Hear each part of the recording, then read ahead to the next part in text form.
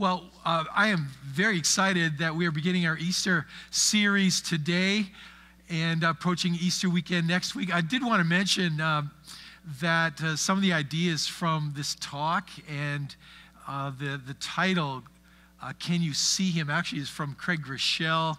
Really inspiring thoughts and an idea, and also the graphic out in the lobby.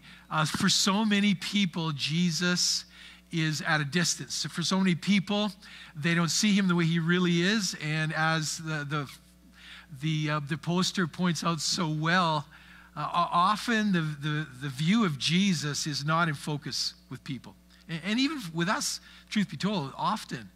And what we want to do is bring Jesus into focus.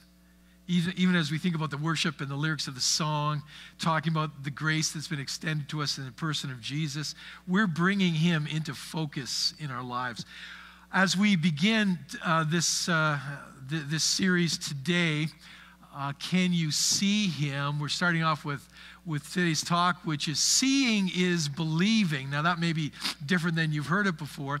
Seeing is believing, and we're looking at a story in John chapter 9 where Jesus heals a blind man, and then in his healing, he believes in Jesus. Yesterday, I thought I would go through the story and count all of the questions.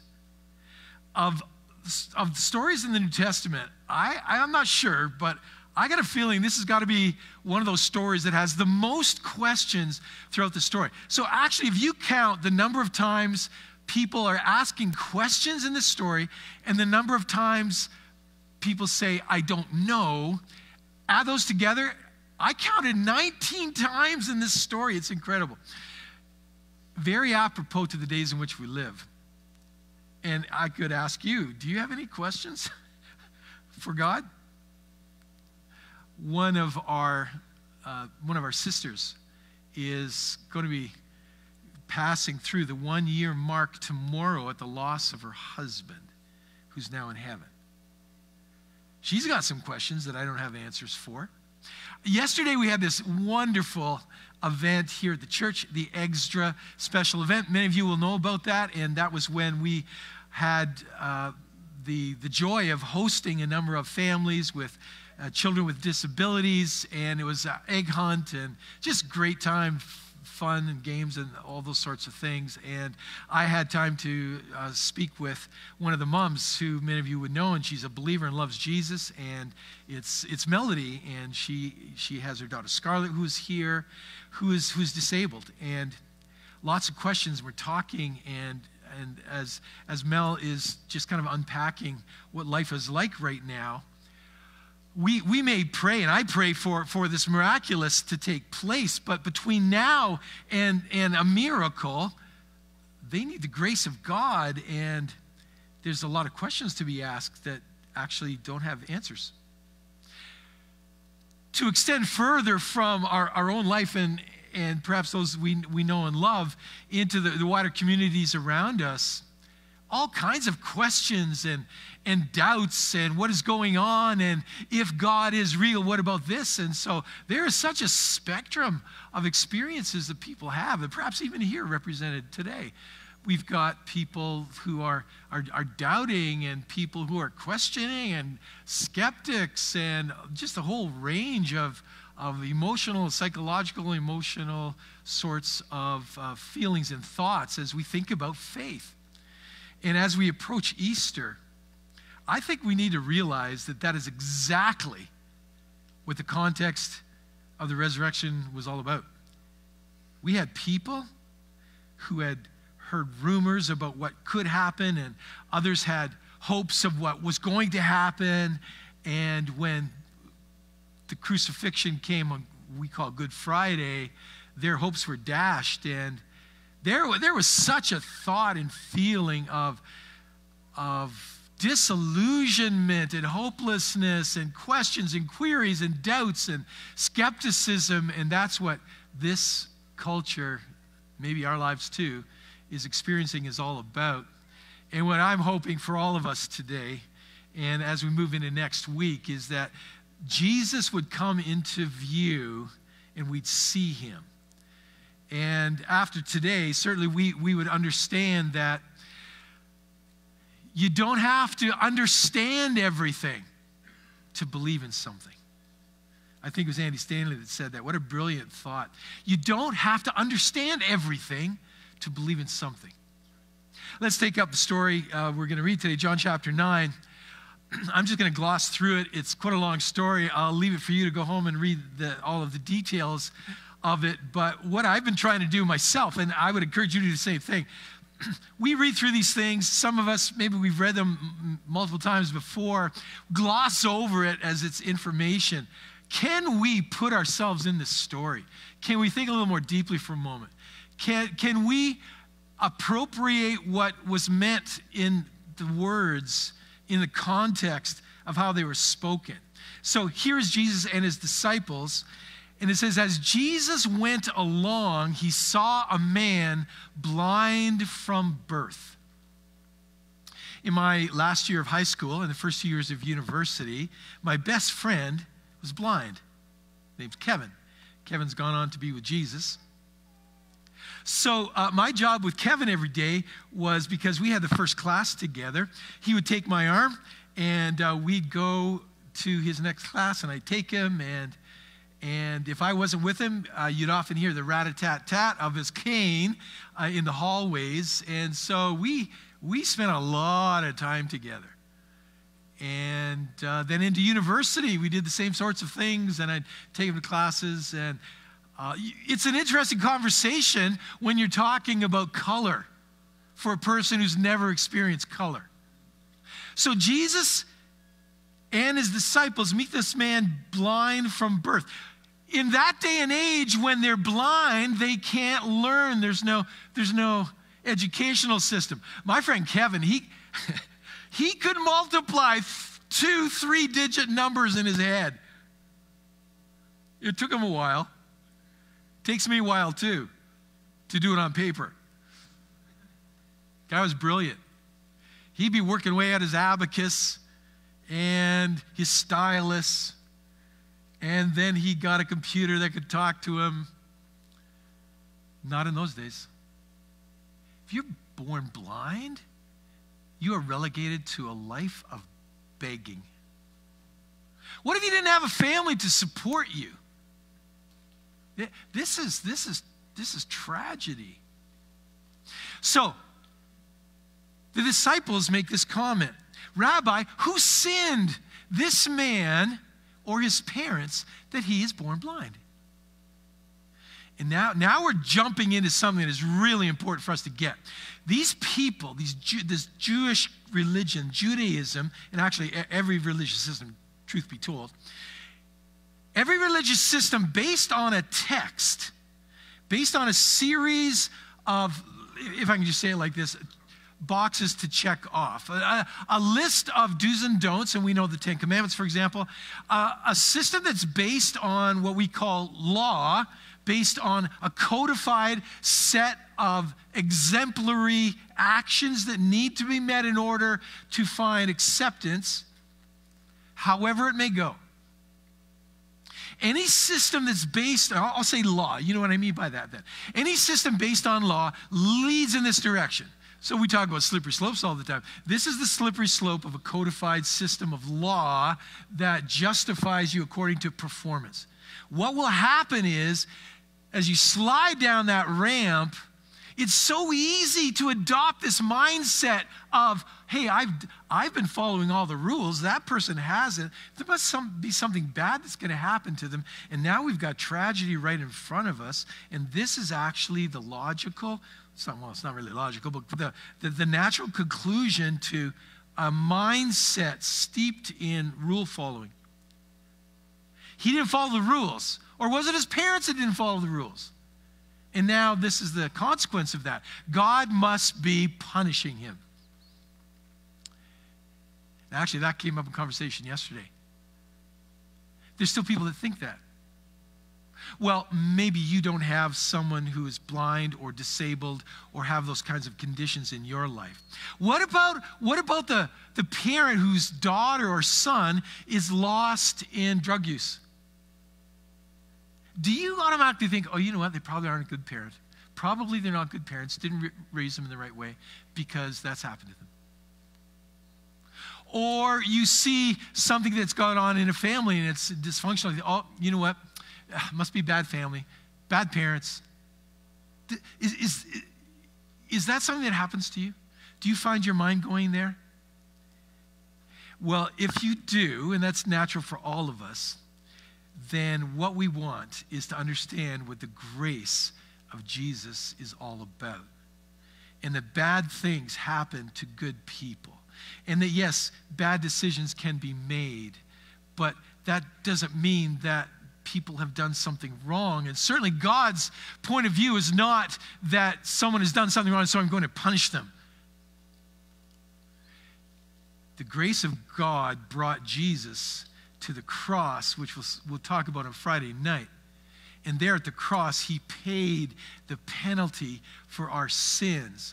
And when the thought comes into your mind, hey, this bad thing that's come and happened to me, and you know, this circumstance that is just overwhelming my life, maybe it's because I'm not holy enough, I'm not good enough, I've done something wrong. And I want to tell you from the front right here what the truth is. The truth is that Jesus paid for those things, and he doesn't have to pay for it twice.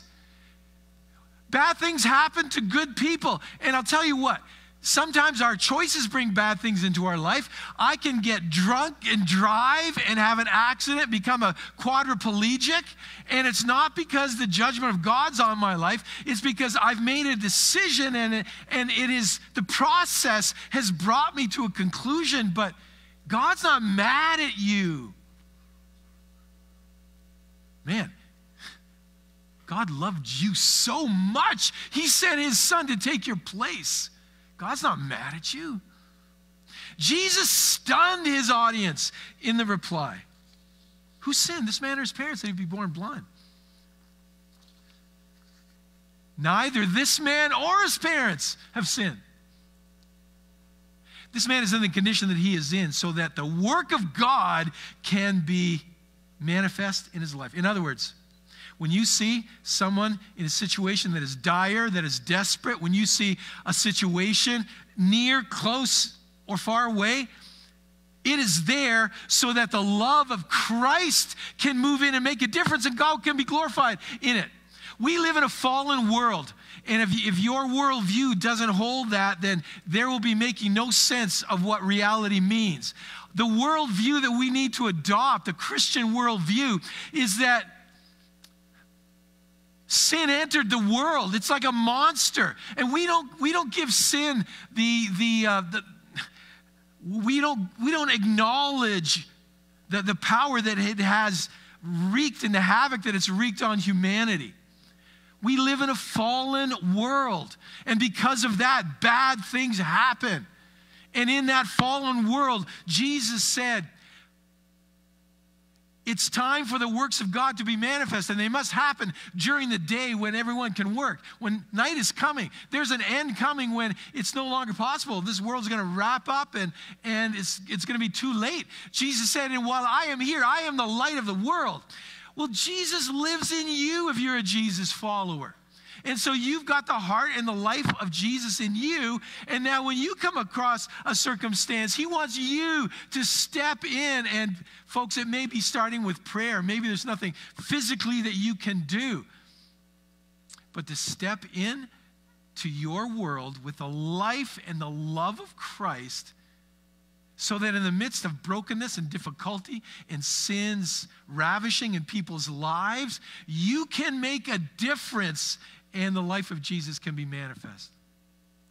Friday night, Carrie and I were having dinner with friends of ours, and they don't know Jesus yet. They don't know Jesus yet, period. And, they love God in their own way. Amazing people. As they're talking about their story, heartache and brokenness and tragedy, not of their own making, and wow, and how they have overcome so many things, have such great attitudes and such love and care for other people is totally amazing.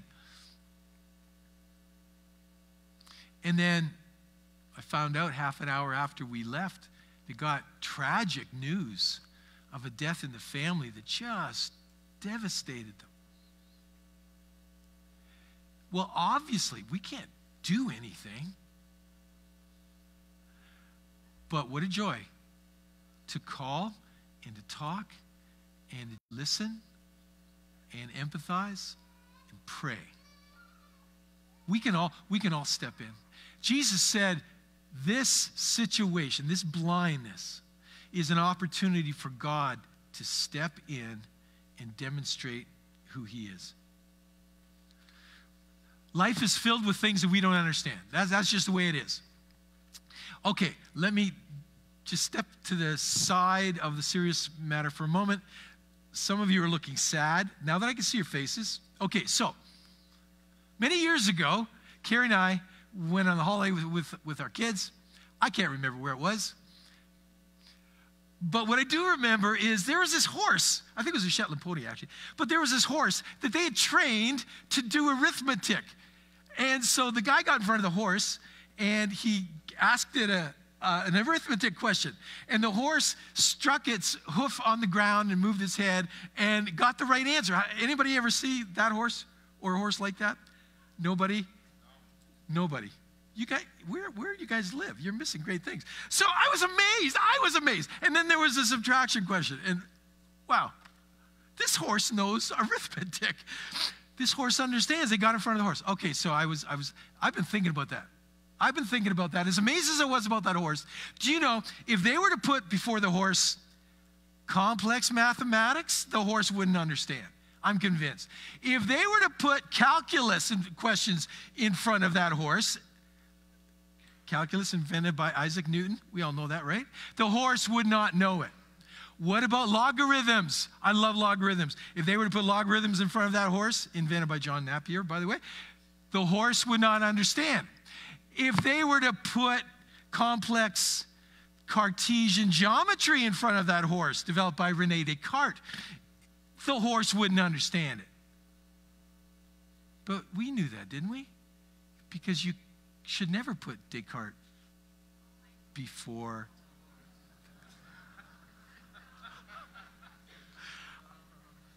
You understand. That is the only math joke I know. Okay, so it's not bad, it's great. Okay, so where am I going with this? Well, I'm telling you just because everybody should know a math joke, but if we talk about what a horse understands and what I understand and what God understands, do you understand that my capacity is much closer to the horse than to God? Actually, that wasn't supposed to be a joke. Can we just stop for a moment and think about it? My intellectual capacity, the intellectual capacity of a horse, in the mind of God, I'm way closer to the horse than I am to God. Why am I so befuddled when I don't understand something? Why is it that it troubles me so when I don't have answers? I'll tell you, my wife is on her way, like a decade ago, to London University Hospital for an 8-hour brain operation.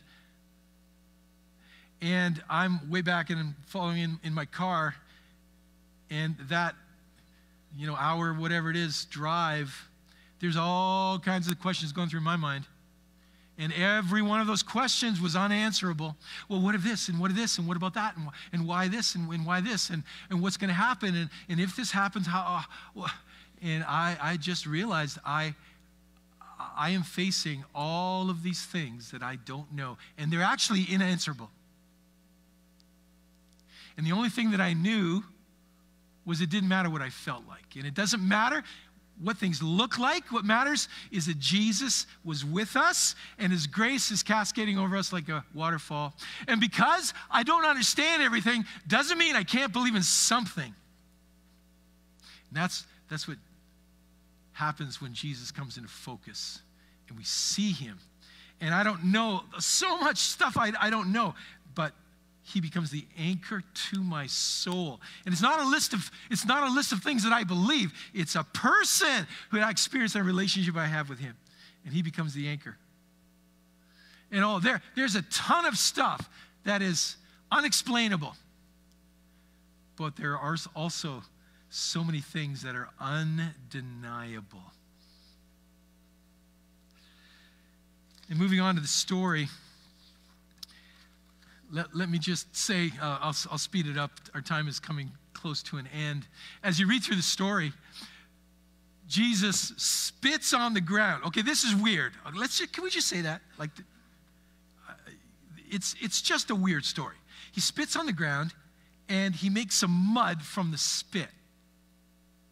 What would happen if you sent your kid off to school with a sore eye? They come back, and they tell you that the teacher, they spit on the ground and made mud and put it. We'd have lawsuits going on, okay? I'm just telling you. This is a little on the weird side. I don't understand that. Jesus says, now go, take yourself and go to the pool of Siloam and wash yourself. And I don't know. I'm just thinking the guy's thinking, well, praise God, because I want to get this stuff off my face. And so he's healed. Interesting in the story, NIV version at least says, then he was healed, he could see, and he went home. He didn't go back to Jesus. He went home. And when he went home, all of his neighbors and his parents saw him. And he could see, obviously. We don't know how old he is. Later on in the story, his parents say he is of age. So that usually referenced how old a man was when he could go into the army, which would be 21. And now his neighbors say, well, what happened to you? He said, I don't know, I'm healed. This guy put mud on my face, but how did it happen? I don't know. Who was it? I don't know. It's Jesus, that's all I know. And so they took him to the religious leaders. I don't understand that either, but they took him to the people that are supposed to know about what God is going to be doing. And the Pharisees say to the man, what happened to you? Well, this guy, Jesus, he healed me. Basically, he healed me. When did he do it? Today. Except the day was the Sabbath. Commandment number 4 in the Jewish religion was honor the Sabbath day to keep it holy, sacred, set apart for God, not to do any work. The Pharisees were the religious elite of the day, the super religious. Actually, if you study the history of Pharisaism, you'll find out that the reason the Pharisees started was because there was corruption in Judaism, and they came and started this branch in order to bring greater orthodoxy and to push out the worldliness of the Jewish religion. And now, talk about a slippery slope, and now it was at the point where these religious elite would take the commandments of God, keep the Sabbath day holy, don't do your regular kind of work. And now they interpreted what God had said, and they went beyond what God had said, and they defined exactly what was okay and what wasn't okay. And their response to this miraculous healing was, what? Healed him on Sabbath? Oh, that can't be God. Now, can we just stop for a moment? There's this danger that we look on these stories and we count ourselves removed from what's going on. But to enter into the story, we realize Jesus did something incredible and amazing in this story. This man had never seen in his life. He'd never seen a sunrise, never seen a sunset, never put his eyes on his parents who had taken care of him his whole life. He had never seen a thing. Can you imagine Jesus healing you and now your experience is sight? All you want to do is celebrate and go look at things. Where's the cake? Where's the cake? Nobody wants to give him any cake. They're just asking me these questions. Who is Jesus? Well, he can't be a man of God because God wouldn't heal anybody in the Sabbath. Can't be God. And on the questions go, and on they go, and on they go. In fact, we don't even believe this guy was blind. Well, call his parents. Okay, call his parents. His parents came in. Now, the parents knew if they gave the wrong answer, they'd get kicked out of the synagogue. And so the Pharisees say, okay, now, is this your son? Yes. Was he born blind? Yes. So what happened to him? We don't know. All that we know is he left home today. He was brought to the place he usually begs, and we set him there. We went home, and now he sees. That's all we know, really. This Jesus, well, we don't know anything about him. So then they call back the man in again, and on and on and on it goes. And then they finally decide they're going to kick the man out of the synagogue. And he's kicked out, and Jesus comes up to him. He says, do you believe in the Son of Man? Sir, I don't know who he is. Tell me so that I can believe. You're speaking to him. Can you see me? He said, Lord, I believe. And he worshiped him. In his pain, Jesus did something that no one else could do. Jesus came into focus. Everything changed. With the questions swirling around him, all kinds of fighting and discord and difficulty and converse, adverse opinions all around the event, some of those people missed what God did. And actually, we can be like that too. We have our own rules of what should happen and what God can do and what God doesn't do. And we seem to have them in a box like the Pharisees did. It's easy to do that. And well, God doesn't really work in that way, does he? Not on the Sabbath. Goodness, no. Well, we could develop the same sorts of things. And what Jesus wants to do is he's not going to live in a box or in walls. He steps over the fences and he opens the gates and he knocks down the walls and he goes where people are open to receive, and he does something amazing. And we may not understand. Maybe in your life today, there's so much stuff going on you don't understand, and it's almost making you want to step away from the faith. You're so discouraged and despondent. I want to close by saying again, there may be so many things that you don't understand, but you don't have to understand everything to believe something, to believe in something, to believe in someone. And so I want to encourage you, in the midst of all that stuff, focus on your relationship with Jesus. Everything else will fall into focus at some point, but it starts with him. Can we stand together? And for those of us who have joined us online, thank you so much for being here and for being with us today. I just, again, want to encourage you. This Friday, we have a service. Communion will be served. The service is from 7 to 8. It will not be on Facebook Live, so if you want to participate in any way, it's going to have to be here. And then on Easter Sunday, we actually have 5 people getting baptized, which is amazing. Thank God. And we'll be hearing their story and looking into God's Word and reminding ourselves that because Jesus is alive, everything has changed. Let's pray together. Father, thank you for all that you've done. And Lord, in these days when there's confusion and questions and doubts all around us, in our own hearts and minds, Lord, help us again to remember it doesn't matter that we've got questions. We're always going to have questions. We don't have to understand everything to believe in something. And Lord, that is to put our faith in Jesus. In your name we pray. Amen. God bless. Thank you so much for being here. Hope to see you Friday night. I did mention the chair team. And speaking of chairs, we do like to pile them in piles of 2. But please remember, there is refreshments served in the lobby. So don't leave. Go grab a drink, stay in the lobby, come back in to having more space in here. But we would love it if you wouldn't mind to stack a couple of chairs for the charity. Thank you.